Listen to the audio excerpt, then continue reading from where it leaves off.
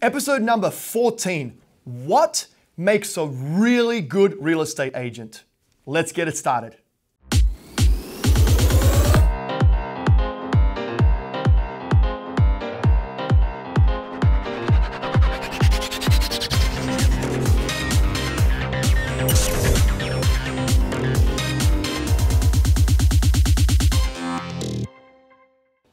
Okay guys, so check this out.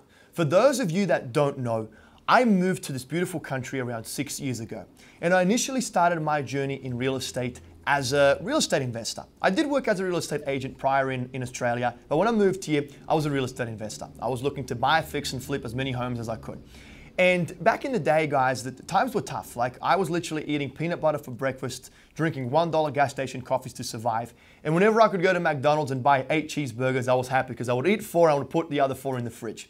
So look, the times were tough, but the one thing that I never did, and that is this: I never compromised my beliefs to make money, okay? And it took me a year and a half to actually get on my feet and start doing business, make my first sale.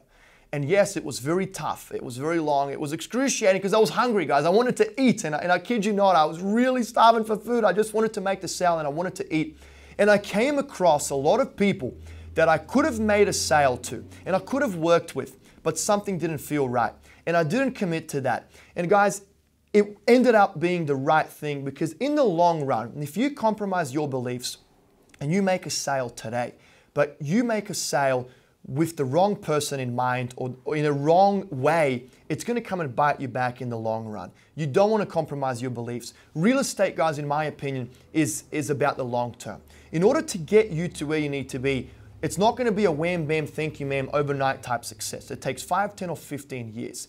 In particularly as a real estate sales professional and as real estate agents, guys, your reputation is everything. It takes a lifetime to build it and only 5 minutes to lose one. All you have to do is do one wrong thing and that is it. Your reputation will be scarred and you will never be able to list or sell another house, right? So it's very, very important, guys, that you always do the right thing by your client. And just kind of relating back to my story once again, no matter how long it takes to get you on your 2 feet and actually list and sell your first house, do it in a legitimate way. Do it in a genuine way. Do not compromise your beliefs. For example, if a consumer or a seller is asking for top dollar to list and sell their house, but you don't think that it's going to sell for that much, try and reason with them. If they're not willing to be reasonable, do not take the listing. Because what's going to happen is you're going to take the listing, you're going to then try and use whatever's pressure tactics to drop them down on their price to potentially get the sale. They might sell it, they'll be disgruntled, you're not going to get a good review, and there goes your reputation. Guys, do not do it. Be patient. Do the right thing. Do not compromise your beliefs. And then over time, your business and your reputation will grow and you will get more business through word of mouth and referrals. And fast forward to this day, 6 years later, guys, I've done over 500 real estate transactions. I've got raving fans, raving reviews. People love what I do. I'm not polished around the edges. I am who I am, but still my reputation speaks for itself. And I want the exact same for you guys, okay? So summarizing everything is this: if you want to be a good real estate agent, do not compromise your beliefs no matter what, and always have the consumer's best interests at heart no matter what. Guys, that's pretty much it. Hey, if you want to find out more, check out the description below.